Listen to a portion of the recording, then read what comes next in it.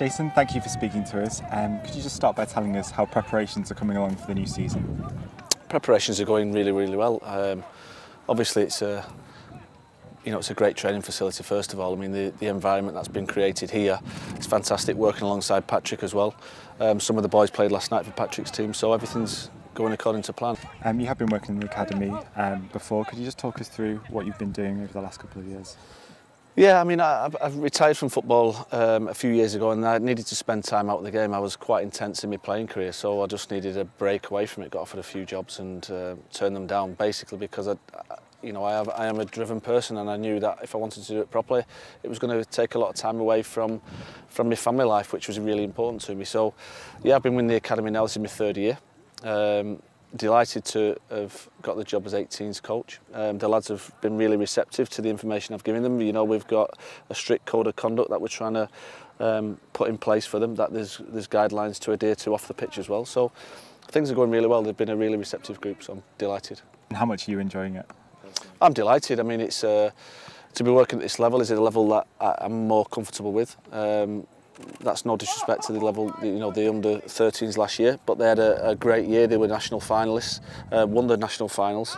But I've been around the group for a while. I know I'm very familiar with them. I've worked with them on many occasions with the previous coach, so I know the personalities, I know the strengths and weaknesses, and now it's just really getting to know the new group, if you like, the old under-16s who are coming through in first-year scholars.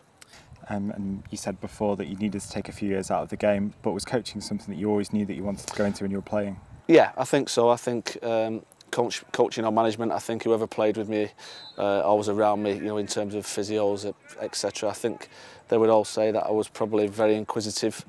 I like to know the game inside out, and I'm still learning. I think you don't stop learning, to be honest. I'm picking everybody's brains, and if I can help the boys and understand what it takes to be a player, then that's my job. I've got to make sure that I give them a rocky road, if you like. I think the psychological side is just as important as the ability side. So, the ups and downs of football, it is a roller coaster. I know that. I mean, you only learn from your failures, and that's part of your development as a player. So, like I say, delighted to be working with them. They've had a great start, very receptive, and hopefully now looking forward to starting the season. And presumably be working very closely alongside Patrick Vieira. Yeah, I mean, that was the plan. I think last year it was slightly different, but I think this year we're going to be working alongside each other. Patrick's obviously got a very talented group of players, and it's my job to push these players into Patrick's squad. How beneficial is it to have such a large group of the academy's players here in Croatia? Well, I think it's very beneficial. I think from staff as well. I think you get to know people away from the normal training complex, if you like, at Platt Lane and Carrington. So you get to know the players individually, I think, a lot better. It puts them in an environment where they can't rely on the parents, so they're in a strange environment.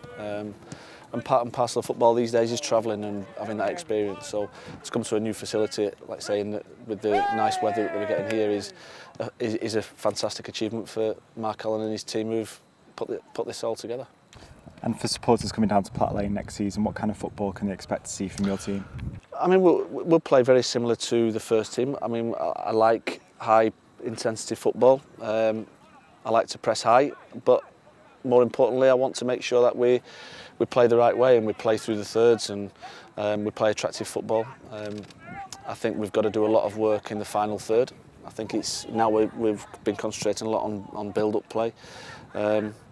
But I think in the final third, I think that's where football matches are won and lost, in the final third and defensive third. So we'll be doing a lot of work on that, and hopefully we're going to have a team of players who are really proud to be Manchester City players, and who fight to the end. And that's what's really important. That we want to play football the nice way, but football's not all about playing pretty football. You've got to win the right to play football as well. So we're going to have whichever team we put out, they'll be competitive, undoubtedly.